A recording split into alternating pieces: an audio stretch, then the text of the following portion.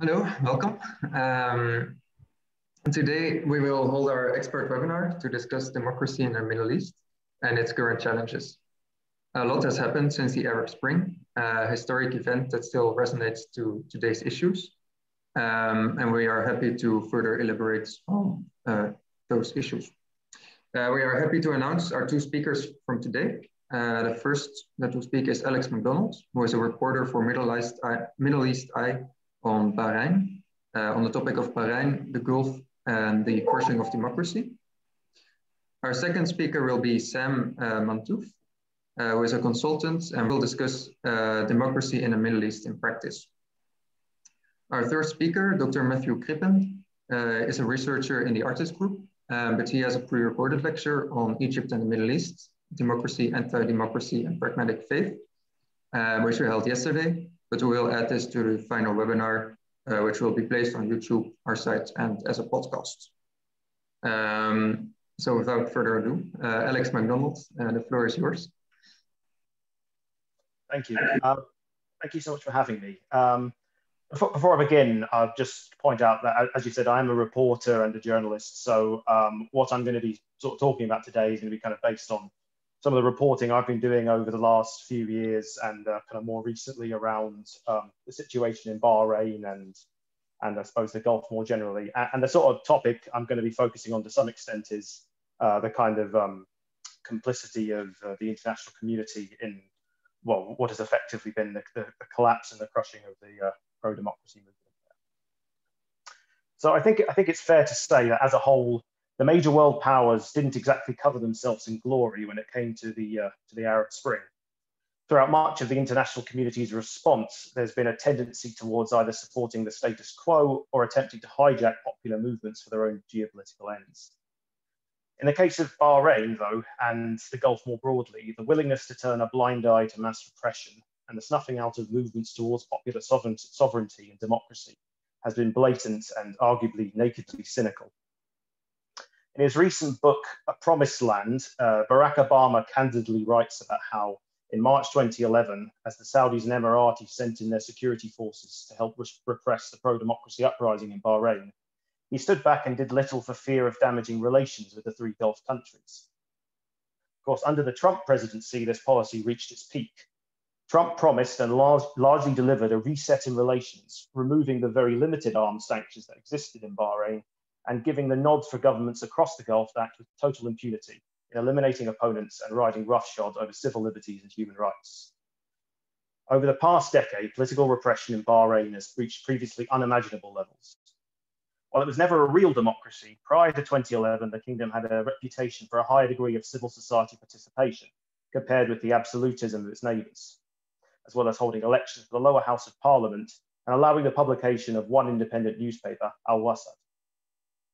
Though political parties were banned, so-called societies were allowed that functioned in a similar manner, most notably the Islamist Al-Wafaq and the secular left-wing National Democratic Labour Action Society, or WAHA. Both of these groups have now been forcibly dissolved and their leaders have been imprisoned, while Al-Wasat was shut down in 2017. There are thought to be around 4,000 political prisoners in the kingdom's jails and torture is rife. 27 people are currently on death row in the kingdom, with 26 at risk of imminent execution. Leaders of the democracy movement, such as Abdul Hadi al-Khawaja and Hassan Mushaima, still languish in jail, while others such as Nabil Rajab and Syed al-Wadahi are under house arrest or in exile. The latter, like many others, has also had his citizenship stripped. Just this week, Human Rights Watch revealed that a group of children arrested while protesting for the 10th anniversary of the uprising last month were threatened by police with rape and electric shocks while held in detention. Activists have described a total absence of space for organisation or public dissent in the kingdom. Journalists, clerics, civil society leaders and lawyers have all faced arrests, travel bans, the threat of violence or imprisonment. At the same time, relations between Bahrain's rulers and the West have arguably only improved. This is an issue that's been highlighted by the many brave activists working in the diaspora and the few journalists who still take an interest in the country.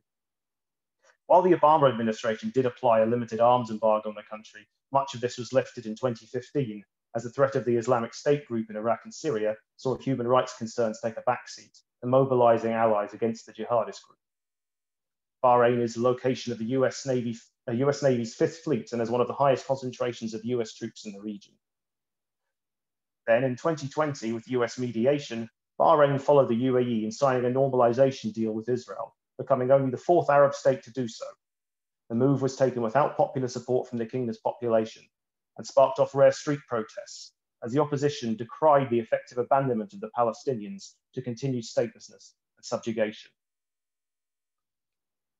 For its part, the former colonial power Britain, from whom Bahrain gained national independence in 1971, has been arguably the kingdom's most prominent international sponsor. The UK opened a permanent naval base at Mina Salman port in 2018, with then Foreign Minister Philip Hammond describing it as a watershed moment in the UK's commitment to the region. And while the British royal family may be engulfed in its own crisis of legitimacy at the moment, it should be perhaps of more concern that members of the family have met with autocratic Middle East monarchies over 200 times since 2011. And out of these, Bahraini royals accounted for the most meetings. But when questioned on the ongoing human rights abuses, the UK government has repeatedly claimed that the kingdom is improving or reforming. The Bahrain Independent Commission of Inquiry, or BICI, which was established in June 2011, took testimony from numerous activists about the abuse they received in the wake of the Arab Spring uprising. It documented 46 deaths, 559 allegations of torture, and more than 4,000 examples of employees being sacked for taking part in demonstrations. The results of the inquiry were accepted by the government, who promised to implement the report's recommendations. But 10 years later, there has been little in the way of implementation, and the situation in terms of human rights is, as I've already mentioned, arguably worse than it has ever been. But despite this, British Foreign Office Minister Tariq Ahmed told the House of Commons in May that the UK continued to believe Bahrain was taking steps in the right direction to improve its human rights record, in line with the recommendations set out in the 2012 BICI report. Closer to home, Saudi Arabia has, since the March 2011 intervention, spent billions attempting to shore up the Bahraini regime and prevent the emergence on its doorstep of an upstart democratic state. The kingdom has, of course, also repeatedly framed the opposition in Bahrain in sectarian terms, claiming to see the hand of regional rival Iran behind every move the mostly Shia opposition makes. The Saudis, it should be added, have applied a similar logic to their own Shia minority, highlighted with such incidents as the execution of cleric Sheikh Nimr al-Nimr in 2016 and the siege of the town of Al-Amir in 2017, which led to dozens of deaths, more than 20,000 people fleeing their homes. This mirrors the sectarianism that has taken place in Bahrain over the decades, which has been cultivated partly as a way of encouraging divide and rule sectarian hostility towards the country's Shia majority, as has the tolerance of fiercely anti-Shia Salafist clerics. Nabil Rajab was handed one of his many jail sentences in 2014 for accusing the Bahraini state of being the first ideological incubator of the Islamic State's ideology in Bahrain. These factors have led the Bahraini regime to operate in total lockstep with Saudi Arabia in regional affairs, not least as part of the coalition prosecuting the war in Yemen. The combined protection offered by the triumvirate of the US, the UK, and Saudi Arabia to the Bahraini government is difficult for supporters of reform to overcome.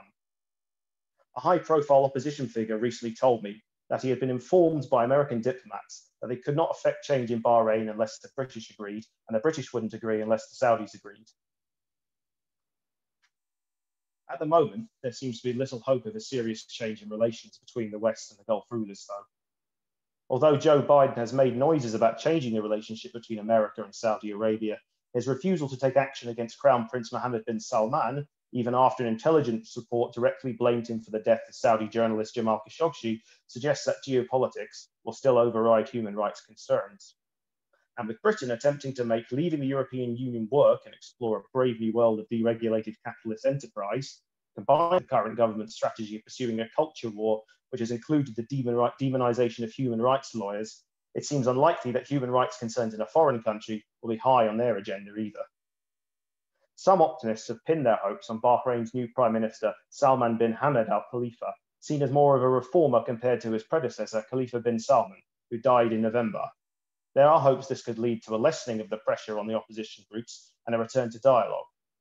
However, even the most sincere reformer would need to deal with decades, even centuries, of entrenched authoritarianism and chauvinism that is unlikely to be swept away from within the palace.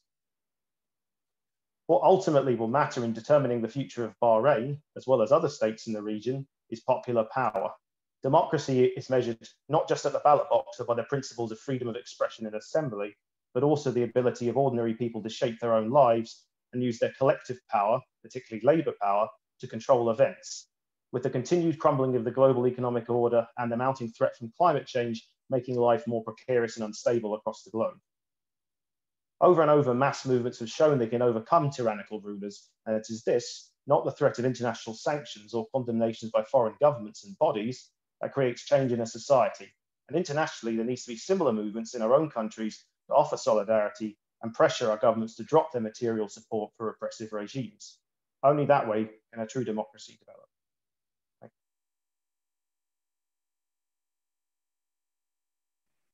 Thank you very much. We'll first listen to Sam, and afterwards we'll have a short Q&A as well. We have some questions. So yeah. Sam? Yes, thank you. Well, it was an interesting point of view, Alex. And from my side, well, I'm going to be more focused towards democracy in action in the region, and how really countries that are labeled as democratic are actually doing with real democracy when it comes to day-to-day activities, and how the people are actually coping with what is labeled as democracy versus what they really live in that sense. So yeah, I'm open to your questions on that. Okay. So when talking about democracy, like the first thing people often think about is the voting part as part of the basis. But what are other ways to create democracy, and how to make sure voting is done in an appropriate and honest manner? Well, yeah, that's kind of exactly what I was trying to imply for. So indeed, people in quite a few countries in the region do vote. But then when you really look in details, you see, for example, in Lebanon, the head of parliament has been there since 1992, since the end of the civil war. And if you try to hear what people on the streets in the most current rebellions say, they're really against those old regimes and they really want to break free out of them. And then when they are offered the option to vote, all of a sudden the same people are re-elected. So their democracy gives voting as a way out, but then the question is, how honest is this vote, and how well is it helping those countries break free from external influences and really helping them take control over the way they actually want to live their lives? Well, in a way, the same applies to Syria. The president has been there since 2000, and even though the internal civil war has actually had a try at actually changing the president, but that didn't really change much in the current regime. So yeah, other ways of actually creating democracy is actually really giving people the power to have real democracy and actual democracy via very honest votes and very honest, let's say, freedom, and giving people actually the chance to stand up. We see in a lot of countries new movements that are not influenced by any political or external movement that the people really want to relate to, but those are not given the chance. Again, the reasons are many, and I'm trying not to go very political in this, but actually touch more on the humanitarian side of democracy and freedom in the Middle East. And I think that is what really deserves international attention at the moment. Okay. And do you think Arabs actually want democracy? I think given that Arabs, or at least some countries, are labeled as democratic, but they don't really have real democracy, I don't think what is sought for is the label anymore as much as the freedom of speech, the freedom of breaking loose from a lot of chains that are really labeling those cultures and those environments, and really stepping closer and looking into the cultures. Those are very old stamps that people really suffer in terms of trying to show that they are more open, more liberal, that they want this, let's say, freedom of personal freedom. Like in a lot of countries, sexual freedom does not exist in terms of, let's say, women don't have that freedom equally like men, or even the freedom to choose the intimate partner does not exist. So in that sense, I think what people want now is to be able to live a life where they have their rights. So I think, labeled under democracy or not, people want that true option to choose who rules them, to choose how they want to live, and how, let's say, oppression-free they want to go through their day-to-day lives. Okay, yeah. And how did you think, like, could you explain a bit about what is the Arab Spring and how did it influence democracy? Well, I think it started from many different directions. And again, if I want to tackle it out of my experience in the region, rather than just the political meanings of it and what was underhandedly the reason behind those different, let's say, shouts for freedom and change. Well, in that sense, if I take the example of Lebanon recently, of course, the Lebanese reached a point where they've really had enough, and they wanted to break loose from the current regime that is really oppressing them and that is abusing in all levels the well-being of the Lebanese population. However, in that sense, what is really happening is that, again, a lot of influence then comes to try to buy a stamp to put it on that revolution, you know, to try to say that it doesn't make sense because it has external influence, or to say that it doesn't make sense because this is not what the people really want. So again, the movement is really not being given what was initially intended to have, and that's actually a pity, because yeah, there's a lot of potential in the region, and there's a lot of hope by citizens to break loose of those, let's say, stamps and this tyranny that dictates, unfortunately, how or that dictates that freedom and takes it away. So in that sense, when the Arab Spring started, the hope, of course, was change, was the halt of external influence and let's say internal capabilities of the younger generations to take the lead and to help the countries move forward. But again, looking at the age group of, in the end, the leaders of those countries, unfortunately, it goes back to an old generation, an old-fashioned generation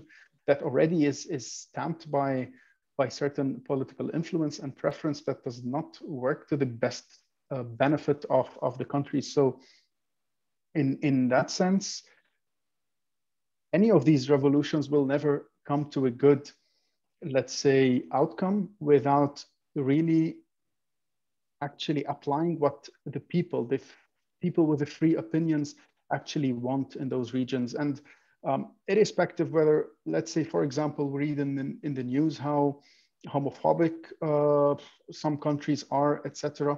And that actually dictates what is really happening in terms of governmental application against those sects and those minority groups. Whereas really, if you go more in depth into the culture, if the culture is given the chance to say, we break this taboo and we accept, perhaps this change can already start giving more personal freedoms and more openness to help people live a more reputable life, which actually they are capable of doing so on their own without any external influence. But yeah, back to the idea that that chance is not being given, unfortunately. Okay.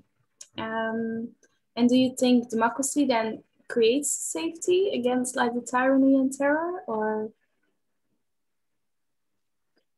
Well, it really depends, because so far what we see is that the label of democracy is there, but what really exists is actually a personal agenda of different regimes that really want to apply what is best for that regime or for that political group. So will democracy provide that safety to the people? I think on the long run, it could, but with the way things are going today, this is not what is gonna provide those countries actually a safe haven or a safe way forward into true democracy and true freedom of living. So I think this democracy needs to be coupled with, let's say, true provision of rights and, let's say, neutral organizations that would truly assess breaches and that would be able to immediately target those breaches and block them, so that the people can reach a point where they're built their own governments and societies and their own, let's say, free governments and cultures. Okay, thank you. I think maybe Adol also had a question. You're mute. Yeah, I also wondered, maybe also for Alex, what are your views on what a healthy democracy exactly is? So is it purely the voting part, or do you think that a democracy inherent, to have a healthy democracy, it is inherent to also have a basic respect for the fundamental rights that we know in Europe? Or do you think that it's more important maybe to have the fundamental rights without the possibility to vote? Or what do you think that are the most important democratic values that also might be realizable in the Middle East? Do you want me to answer that? If you feel like, yeah. Yeah, well, I think as I kind of mentioned, I don't think democracy, it does end at the ballot box. And to be honest, like, one thing I would always like to get away from is the idea that Europe is necessarily a shining beacon on the hill when it comes to democracy either. And that's, you know, the only solution for kind of social or economic or problems of personal freedoms in the Middle East is to sort of try and mirror France or Germany or Britain. You know, there are many, I mean, democracy, you know, democracy is not just about changing your government every few years or so. It really does come down, in my view, to the kind of control you have over your day-to-day life. You know, what typifies, you know, the day-to-day life of people around the globe, and particularly in the developing world, is, their working lives that are based on, you know, a maximum of, you know, toiling under insecure conditions and very poor working conditions for very little money, and a minimization of personal time, which is also an issue that's a problem in, you know, the West as well. And so, you know, the question of how much of your life do you get to, you know, dispose of at your own will should come into it as well. And I think part of the problem with the way we viewed certain countries in the Middle East, such as like Tunisia, for example, is that there is a big backlash there. Since the Arab Spring, and since, you know, Tunisia has been declared to be supposedly the one successful liberal democracy, because many of the actual desires and kind of goals of the people who originally drove out Ben Ali have not been fulfilled, because what's fundamentally happened in Tunisia is that the previous authoritarian regime has been replaced with a less authoritarian regime, but one which is still largely based on the same sort of economic principles, and which has attempted to try and use kind of like technocrats and like to try and reform the economy there.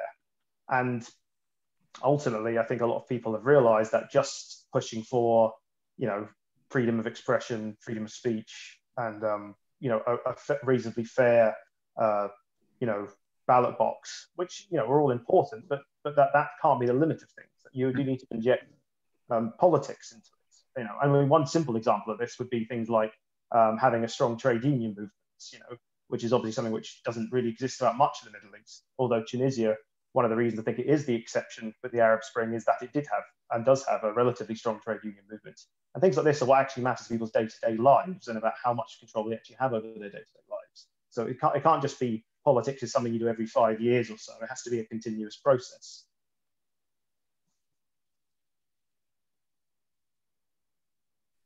Sam, do you have anything to add to that? Well, I definitely, it's completely aligned with what I previously said, and I completely agree with this point of view. I mean, people in various countries in the Middle East or in the Levant are given the chance to vote, but that vote is not really leading to that real democracy. So is it only about voting? No. And again, when the voting is done right, it's about having consistency and righteousness in the governments and the political opinions that in the end rule the countries, that most importantly, they reflect what the people want, and even more importantly, that they reflect what the youth really want, and not the old stamped generation of politicians.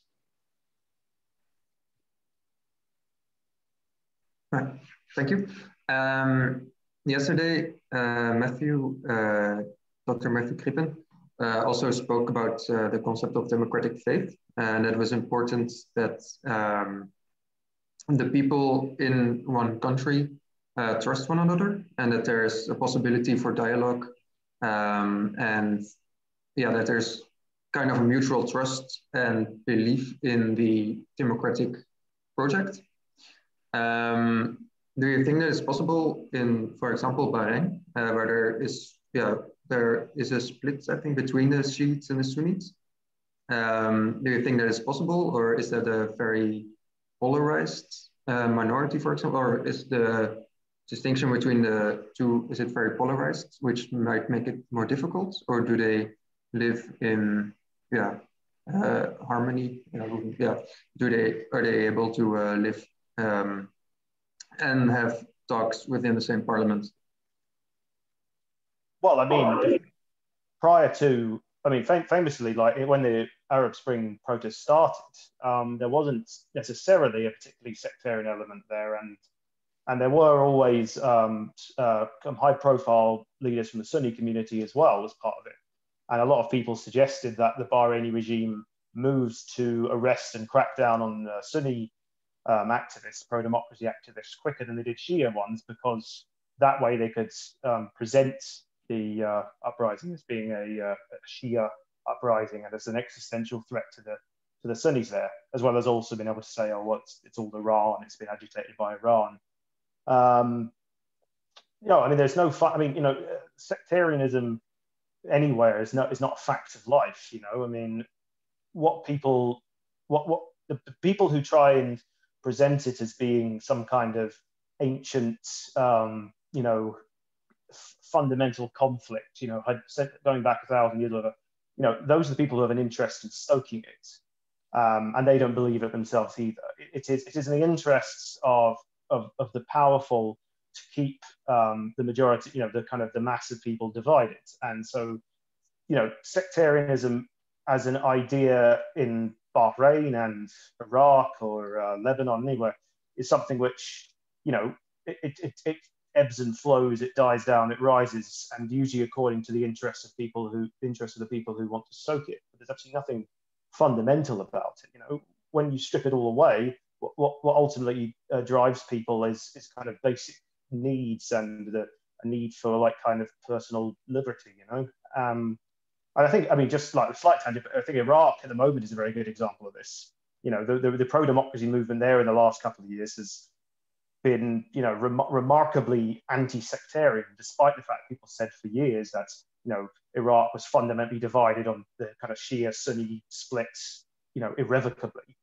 There's been a staunch move towards, you know, a strong move towards, you know, a decisively anti-sectarian politics there as well, and also pushing ultimately for secular governance that doesn't favour one sector or the other. So it happens. And people said in Iraq it would never happen because it was just so fundamental. And only a few years later, there's millions of people who are saying very vocally, we're not sectarian, we want to oppose sectarianism, and the people who are stoking sectarianism are just doing it to divide us. So there's no fact of life about any of this stuff. It's stoked by interested parties. Oh, thank you. Sam, do you want to say something also about it? Well, if I take the same question that applied to Lebanon, going back into the civil war, of course, there was that split up between the Christian side of the country and then the Muslim side of the country.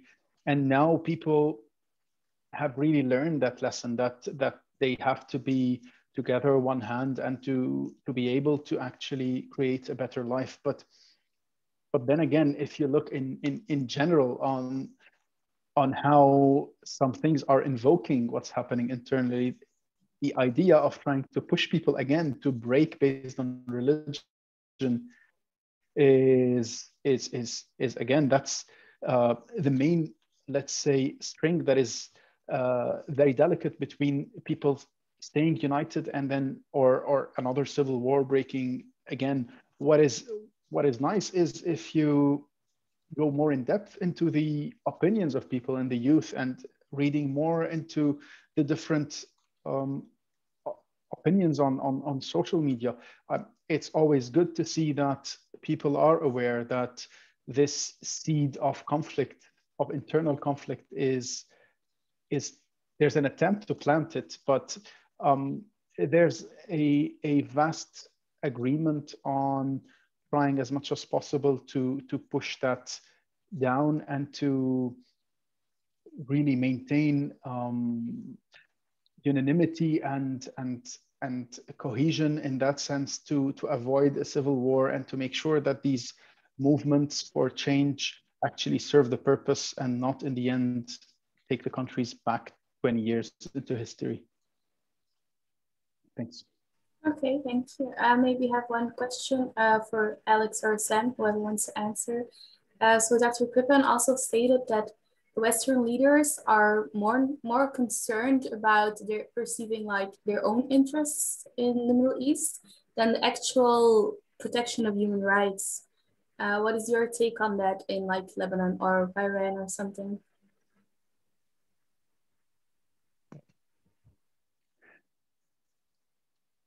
Shall I speak? Please go ahead. Please go ahead. Oh, sorry. Yeah. Okay. Well, yes. I mean, it's unequivocally the case. I mean, I think what a lot of activists in a lot of these countries are more frustrated by is probably the kind of double standards that are expressed a lot of the time. I think, you know, far be it for me to ever say anything positive about Trump, but the one thing Trump did do while in power was he did sort of take the mask away a bit on a number of issues. You know, he kind of said to a lot of the regimes which America has been long friendly to, you know, we're your mates, do what you want. While other American presidents would have spoken, you know, loudly about human rights while turning a blind eye to human rights abuses. Honestly, I think in terms of, I think when it comes to the kind of relations between the West and regimes that are involved in human rights abuses, I just think that when there needs to be a radical political break before there can be any real change in those relationships, and it's not going to come as a result of sort of guilt over human rights abuses or or that sort of thing, you know, because there's no indication that's how states work when it comes to foreign policy.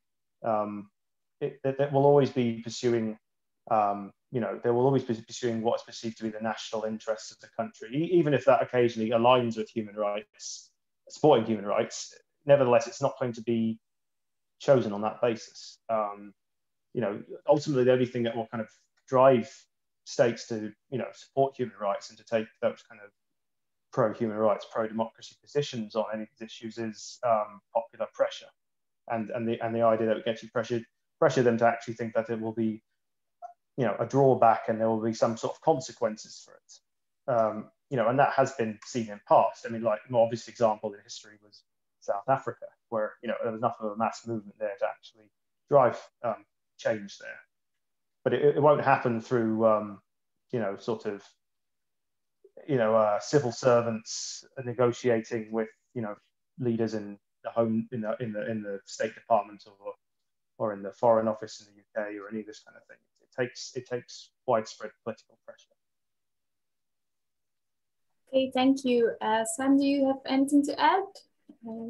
Well, that's the topic that I always try to avoid, because again, I don't really like to go into details into politics, but indeed, it's obvious that instability in the Middle East serves some external bigger purpose that is, of course, perceived of benefit to one side or another, and that's clear from what's happening on the Levant or on the Mediterranean coast between Palestine, Syria, and Lebanon, and definitely as the international society environment needs democracy for the Middle East, there is this hidden agenda to maintain some sort of instability for, let's say, individual gains. Okay, thank you. Ido, do you have another question? Yeah, there was one thing, but it might be a bit specific. Alex, you also mentioned that Bahrain, and maybe you could repeat a little bit that part. I was also waiting for the British agreement for a certain policy, but I missed a little bit on what it was exactly. But I was also wondering about that part. It's just, sorry, go ahead. So since Bahrain was colonialized by Great Britain until 1970s, I think, do they still have a big impact on the democracy there? And how are those relations? And since, as you say, that they are waiting for a certain agreement, are there any interlinks between that and the colonial past? Yeah, I mean, I would say, you know, Britain largely, I would say, is the main sponsor of Bahrain on the international stage. I mean, more so than America or any other nation, and that is linked to the kind of colonial past. I mean, famously, people say that when the British said they were, you know, pulling out of Bahrain in the 70s, the rulers begged them to stay. You know, so it's, you know, it's always been a very close relationship there, and it's interesting. I was talking to one Bahraini activist who said that she was very happy in some respects that Britain had now left the European Union, because when Britain was in the European Union, they were basically the biggest kind of, you know, block in terms of preventing any kind of you know, any action by the European Union on Bahrain, because Britain was always there to kind of shoot down any sort of, you know, censure for the kingdom, you know. And yeah, and as I mentioned, you know, I mean, Britain is currently trying to make Brexit, leaving the European Union, work, and that means there's going to be very little sort of attention paid to, you know, human rights concerns around the world at the moment, because, you know, the economic concerns are going to be, you know, prime there. So I mean, you know, Britain has spent a very long time now protecting Bahrain, and unlikely to change anytime soon. Yeah, and then also, I mean, part of it's also a kind of post-empire nostalgia, like, you know, Britain establishing that and establishing naval base in Bahrain in 2018. I mean, you can debate the actual practical gains of that, but a lot of this really does stem from, you know, this sort of need by a lot of politicians in Britain to feel like they're reasserting Britain on the global stage and kind of, you know, putting, you know, sort of having a presence in the areas they used to control during the glory days of the British Empire. You know, so there's a lot of that kind of nationalist flag waving sort of stuff in there as well. And Bahrain is very much part of that. Okay, thank you very much. I'm out of questions, so I know if you're me as well. So maybe we can wrap up. Also in there. So I think we'll wrap up there. Yep. Joko? Yeah, so thank you for coming, both of you. It was very interesting, both of your talks and answers to our questions. We learned a lot. And so this is a part of our webinar series, and the next one will be in 2 weeks on political Islam and modern Europe, like clash or harmony. So yeah, thank you a lot. Edo, anything to add? No. Yeah. Again, thank you for making the time to participate. All right. Okay. Yeah. So okay. The first question we had was a bit of a theoretical one. So can you explain the etymological and historical meanings of democracy, and maybe how they are respected in a general overview? Okay, so I mean, etymologically, the word democracy comes from Greek words, and it simply means empowering people. And so etymologically, the word has nothing to do with voting. Now, of course, historically, voting has been a part of how people exercise democratic will. But when you look at what people have, you know, fought for when they've been fighting for democracy, a lot of times it isn't this petty, shallow stuff. And moreover, it's very specifically hasn't been to disempower people. So to give like certain examples, like in Canada, in I can't remember the year. Canada had the first gay marriage, and they were the second country to legalize it. You know, but at the time that it was legalized, most Canadians were against it, and most parliamentarians were also against it. So everybody was screaming, "This is undemocratic." And then there's a very intelligent parliamentarian who I heard interviewed, and she just says, you know, this is missing nuances of democracy, because again, you're both systematically and arbitrarily stripping people of power. And so even supposing that you come from a traditional religious background and you don't approve of it, nobody's asking you to get married. There's these people over here, and this is you, okay? And I don't think, like, I mean, again, times change. So I'm not saying like, you know, if you go back, you know, 200 years ago, people would have been fighting for gay marriage.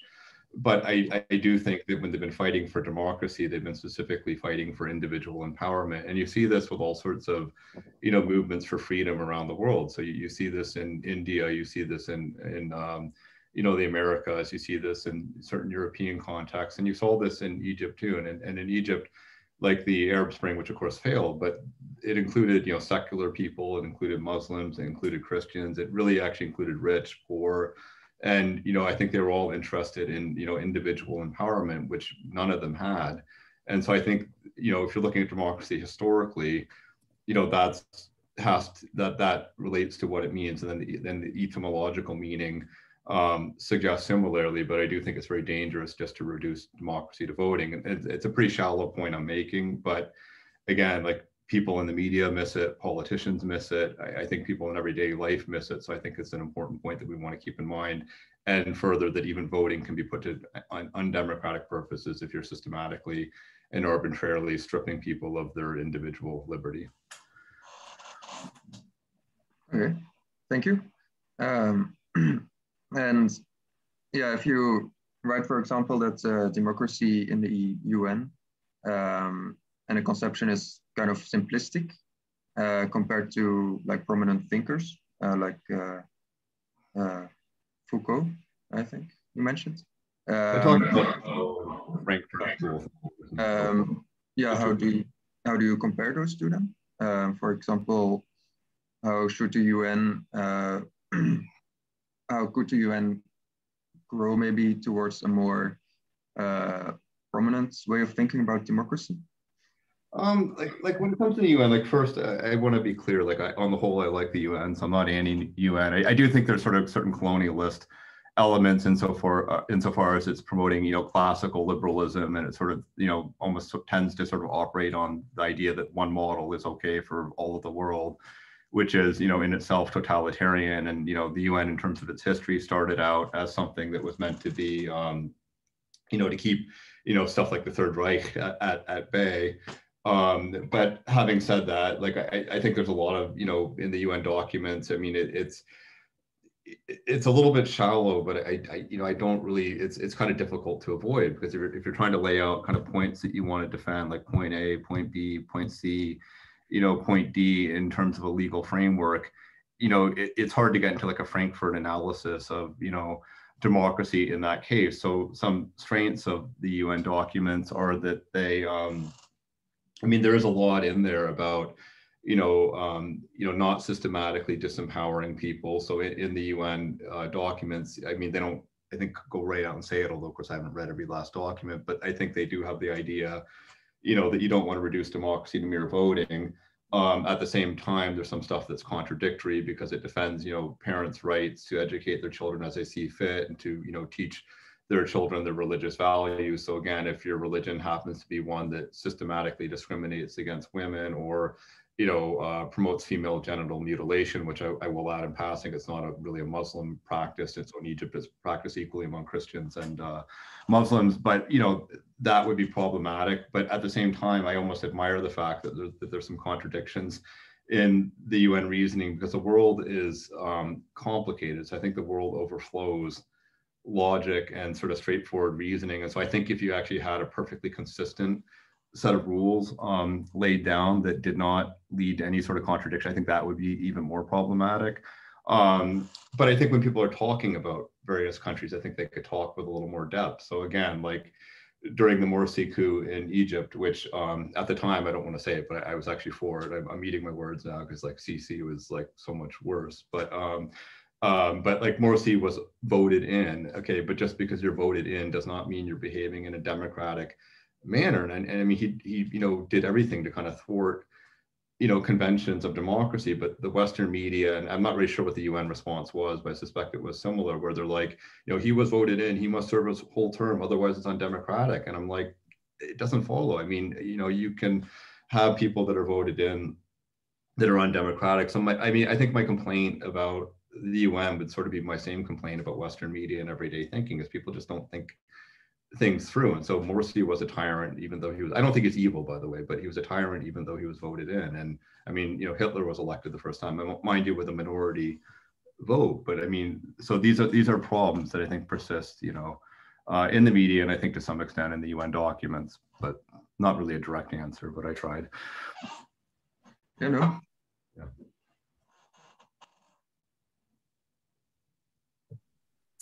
So the West tends to impose their values upon other countries, especially when it comes to the West's perspective on like a liberal concept of democracy. Do you think that maybe this is also why we have a hard time accepting the way things work in the Middle East? Yeah, well, yeah, so to begin with, like, there's sort of this idea that, I mean, you know, as I argue in the paper, I don't even think we have genuine democracy in the West, and I can elaborate on that later if you want. But there's this notion that like politics as we practice it in the West is the model, not only for the entire world, but for the entire universe. Like, so in Star Wars, it's a galaxy far, far away, you know, time long, long ago. But Queen, I can't remember her name, Queen Amidala or whatever her name is, like after she's a queen, but she's elected or something, after she serves her 2 4-year terms, you know, she retires because that, you know, because of course in a galaxy far, far away, you know, in a, you know, time long, long ago, of course they practice things just as the Americans do. And so I think like that's deeply problematic. But again, we also tend to focus on stuff that's petty and shallow. So you'll get like, you know, like people finger wagging about how, you know, Muslim women dress. And like this happened in Quebec, Canada, which is the French speaking part, but also in France. where they're even banning, like, say, sports hijabs. And sports hijab, they're banning on the ground that they're dangerous. They're not dangerous at all. Okay, but there's this notion, say, if a woman chooses to wear a, I'm not talking about the full mask. I can talk about that too if you want. But if a woman chooses, to wear a hijab, that somehow she's oppressed. And again, like, I don't see how Western standards of dress are any more liberating for females or even for men. Like, if it's on a hot day, in many contexts, I have to wear this. I can't come in like wearing a sleeveless, shirt. I legally could wear a dress in Canada, but it would be kind of weird, if I did this, and so on and so forth. So we have sexually enforced codes of dress. So again, there's this notion that, politics as we practice it is the only model. That's problematic. But then when we're kind of going after a lot of these countries, we focus on petty stuff rather than, say in the case of Saudi Arabia, focusing on there was a Canadian young woman who, Canadian Saudi who was there, and when she wanted to leave, her Saudi family didn't approve of her boyfriend, so she was stuck there for 2 years. I mean, that's something we should be focusing on, or female genital mutilation, which occurs around the world. These are things worth focusing on, but not like the style of dress. I mean, let people dress how they want to dress, and so I think a lot of it is just shallow, and I think that's one problem. The second problem is that we think that one model of doing politics is good for the entire world, and the entire premise is totalitarian. I mean, I think Bhutan was actually one of the happiest countries in the world. They had monarchy. I think since then they've switched to democracy. But again, like, you can't presume that something that works in one time and place is going to work in all times and places. I think it's just bad thinking. And do you think that, for example, if you focus on a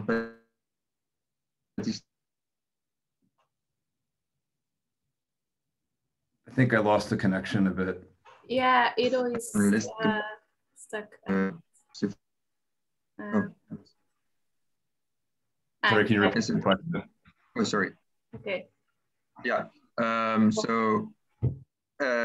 What do you think is the right balance in a democracy between more paternalistic aspects and more libertarian aspects, for let the people be who they want to be, but which would include just raising them as they see fit? Or do you think that the government should have, in a healthy democracy, should have kind of a paternalistic traits?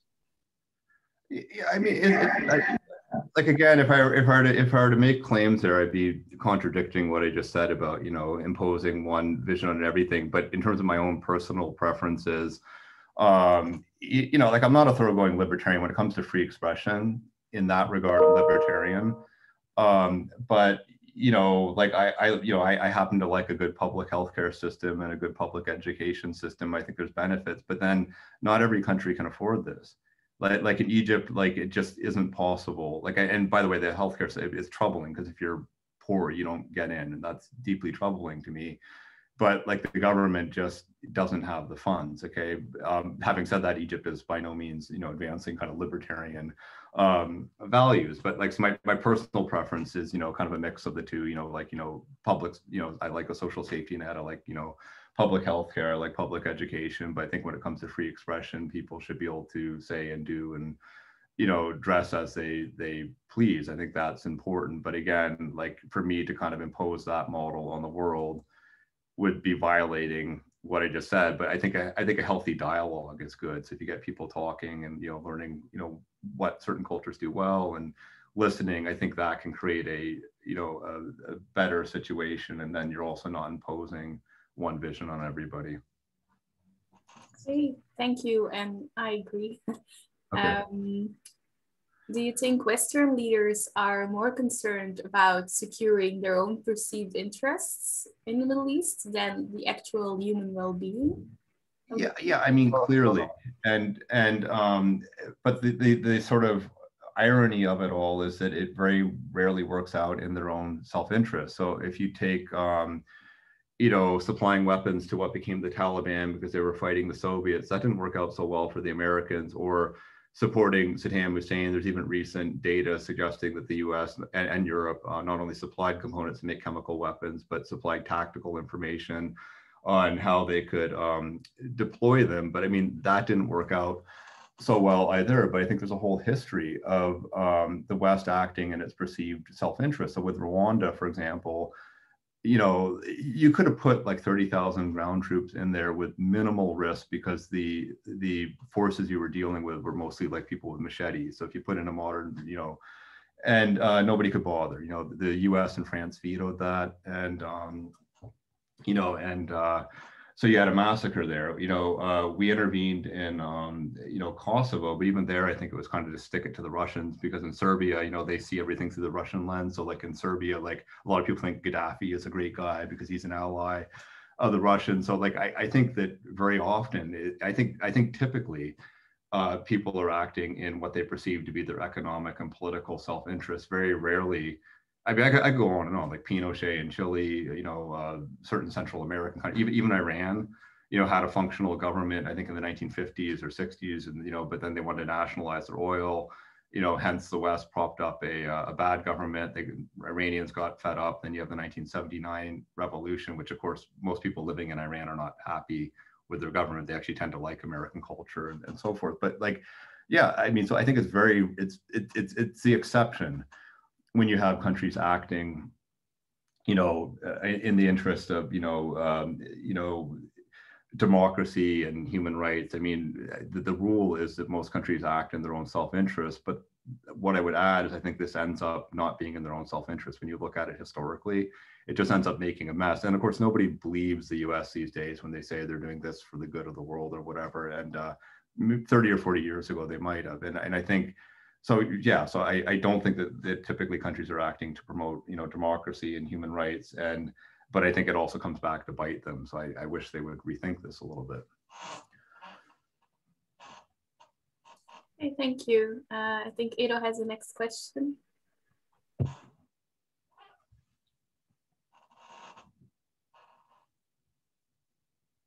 think you're muted. You're on mute, yeah. So for the UN Sustainable Development Goals, yeah, they kind of avoid addressing the democratic values and basic human rights. What are your thoughts on that? Do you think that democracy is necessary to have a sustainable future? Like, I think if you define maybe democracy in the sense of individual empowerment, that I would be willing to say, sure, I think it's important. I think individual empowerment is important. And I think there's very few people you'll find in the world that don't want that. If by democracy you mean like politics as practice in the West, then no, I don't necessarily think that that's better for a you know, a sustainable future. In terms of the UN, you know, development stuff, like, again, you know, I think they have a good agenda and so forth, but, you know, as I say in the paper, if you go to their website, you'll see all these pictures of people with darker skin and colorful clothing, you know, smiling because they're so happy, because it's like, again, I think these days people are going sort of too far. Like, I'm all for a cultural appropriation. If you're appropriating a culture and making something better, I have no problem with that. Okay, like the Beatles did it, for example. You know, they culturally, so that's not kind of the line of argument I'm advancing here, but I think that, like, when you look at the pages, they are kind of, it's almost like the idea, you know, on these pages is that you have, you know, us who are kind of civilized and have our stuff together, and you have these people that are still kind of barbaric and they need our help to kind of get their act together. And I think if that's your attitude towards various regions, I don't see that being especially productive. And again, I lived in Egypt for 6.5 years. I love the country. I mean, and again, there's certain things that bother me a great deal there, but there's all sorts of things that Westerners don't see. And one thing I would even add about places like Egypt or even Myanmar, which I've visited, not that recently, by the way, but is that in certain ways they're freer than we are in the West. Like, having lived in Egypt, when I came back to, right now I'm actually in the East, but I'm in an industrialized country. But when I came back to industrialized countries, I actually found it really kind of overregulated. Now, Egypt is a little bit too chaotic for me, but on the immediate level of everyday life, people kind of do what they want when they want. If they want to sell something, they just, you know, tap up a little store and start selling stuff. A license? What's a license? Why would I need a license? By the way, I've never gotten sick from street food.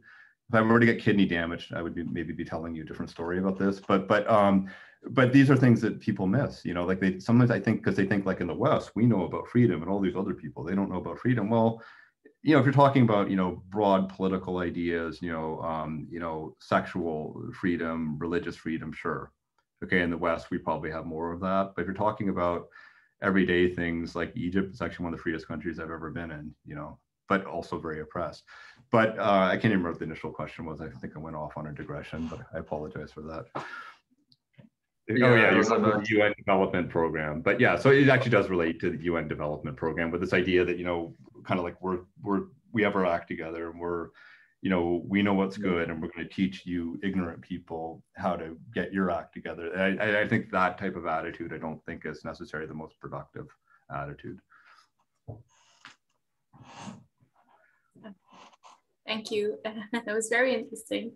In your paper, you write on the concept of democratic faith. Could you elaborate on that, what it means? Yeah, okay, so democratic faith, like, Dewey advanced the idea, and although insofar as I remember the reading in which he advanced it, he's not citing James, but you can relate it to something William James said. So John Dewey and William James are American philosophers, and you know, these days are coming very much back into vogue after many years in the shadows. But William James, he gives a nice example. By the way, both were very scientifically literate. This actually relates to their concept, but and it's also, even their ideas sort of relate to like contemporary physics and so forth. But anyways, to put it in plain terms, William James has this notion where he says that, you know, your beliefs generate certain actions, and your actions generate consequences, that all things equal are likely to verify your beliefs. So suppose I'm meeting you guys for the first time, and I'm like, oh, you guys are from Northern Europe. Northern Europeans are cold, probably thieves too, and so forth. And if I behave in a really kind of cold, distant manner towards you, I really wish I'd turned off that email. I apologize for that. But if I behave in a cold and distant manner towards you, you know, you're probably not going to be friendly, like crack jokes with me and sit down. And then I'll say, see, I was right. They're cold, they're distant, you know, they're not nice people. Whereas if, on the other hand, I behave in a trusting manner, and if I'm warm and so forth, all things equal, you're likely to respond in kind. Okay, so that's an example. I could go through hundreds of examples with physics and all sorts of other things. Okay, but William James says, so he says, your beliefs lead to certain actions, and your actions, all things equal, generate certain beliefs. So a few things follow from this. He says, all things equal, you're better to believe in what you want to be true. Now, if you have evidence that it's not true, then fine, don't believe it. But like, you know, if you don't have evidence, then why not believe in what you want? So like, imagine you have like a, you know, a boy and a girl, and the girl likes the boy or whatever. And supposedly she's not being like creepy or stalky, but she just says like, hey, you want to go study after class? And if the guy says, yeah, then, you know, maybe there's a little bit of evidence that she likes him. And maybe he doesn't even like her romantically at first, but maybe they start studying, and over time they fall in love, etc. Okay. But the point is, if she doesn't take action, nothing happens. And taking action typically requires a degree of faith. Okay. And to put this in terms of the political realm, well, I mean, Dewey, when he's talking about democratic faith, he's a very humble thinker. He says, I'm not saying anything new or interesting, but he just says, for democracy to work, you have to have a situation where people feel that they can trust one another, where they can sit down and talk. Okay, so some examples that are contrary to this is Libya. So in Libya, in a situation like this, it gets very insular, and you stop getting dialogue.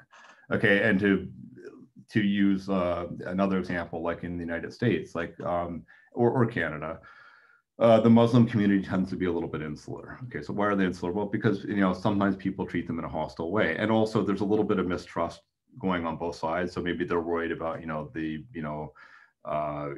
Western morality or whatever impacting their kids, and people, you know, they're worried about these strange Muslims and so forth. And so you get people start generating very strange ideas about one another. It becomes very insular, and suddenly you have, you know, these two groups that don't really interact that much. And you see something similar in, you know, even American politics these days, you know, and so as soon as you kind of get this sort of insular situation in society, John Dewey argues that, you know, democracy really can't function. And so in the United States, you actually see this fairly emphatically, you know, under current conditions. So that's basically John Dewey's concept of pragmatic faith.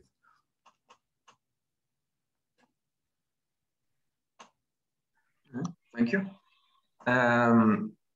To go to a little bit of another topic, do you think that Western leaders are more concerned about securing perceived interests than human well-being in foreign countries?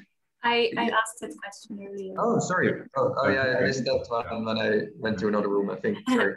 I think you can ask your last question, maybe? Or... Yeah. Yeah. Yes. Okay. So you're right about the rather conservative way that a lot of people practice Islam in the Middle East compared to Western standards. What does that mean for the Islam in Europe? Is it possible to have something, what they call an European Islam, if a big part of Islam elsewhere does not fully cohere with Western democratic principles? I think it just depends on who you ask. Like, I mean, my understanding is that there is a gay mosque in Europe, but then if you ask, typical people in Egypt, they'll just say that's a contradiction in terms. What I would point out about Islam is it's not any more conservative than standard Christianity. So, I mean, if you're going on what the papacy says, I mean, that's equally as conservative as Islam. I mean, the Eastern Orthodox religious traditions are also, exceedingly conservative by those standards. So the Muslim attitude is that, God has conveyed certain things to us. These things are right. Even among traditional Muslims, though there's a lot of variation, there actually are some, LTGB, Muslims. Now, again, the mainstream Muslims would sort of say this doesn't work.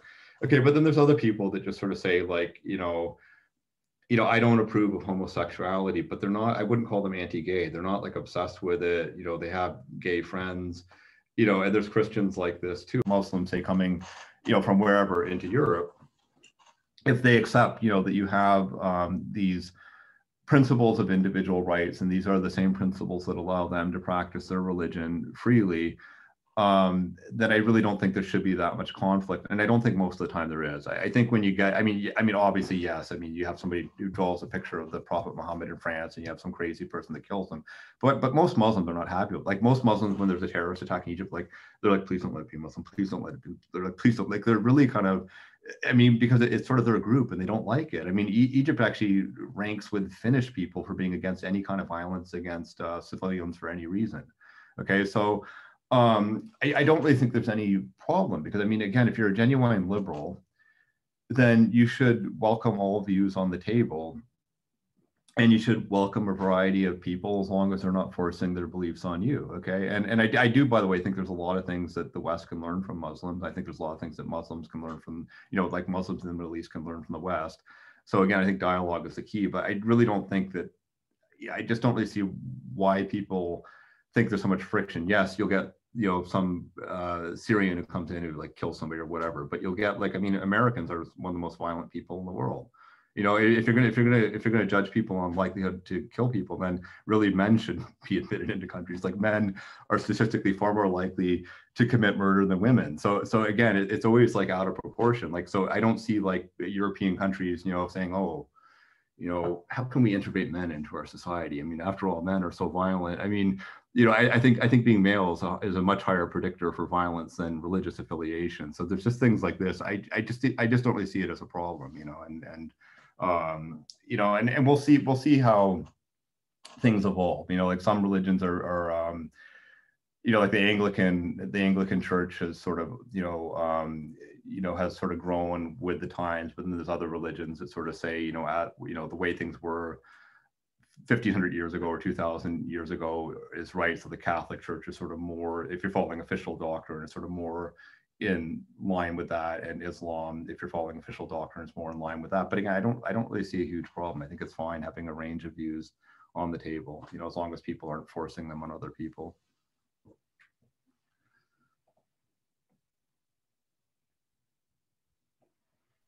Okay. Thank you very much. I think we'll have to wrap it up about there. Yeah, thank you again for your time. It was very interesting. Yeah, kind of outside of the recording.